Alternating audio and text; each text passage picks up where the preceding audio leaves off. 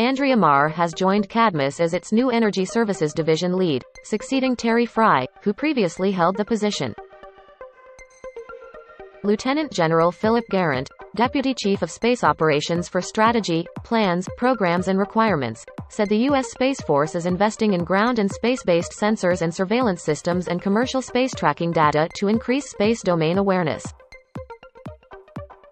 Matthew Heideman has been elevated to President and General Manager of Xage Security Government LLC.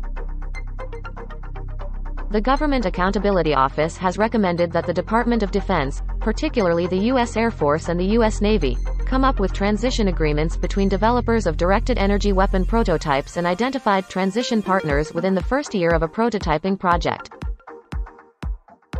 Leslie Beavers, most recently the Director of Intelligence Surveillance and Reconnaissance Enterprise Capabilities within DoD's Intelligence and Security Office, will become the Principal Deputy Chief Information Officer at the department on May 8. CISA has released a report outlining and describing the various parties and phases of the Software Bill of Materials Sharing Lifecycle.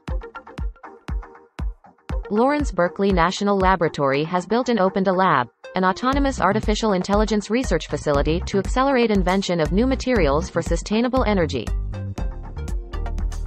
The Department of Health and Human Services introduced 3 new resources to improve cybersecurity awareness and preparedness in the healthcare sector. Join Potomac Officers Club's 4th Annual CIO Summit on May 16, 2023.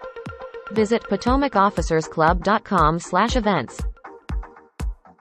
The Department of Energy's Office of Biological and Environmental Research is seeking public input on the development of a unified framework for next-generation data management and analysis.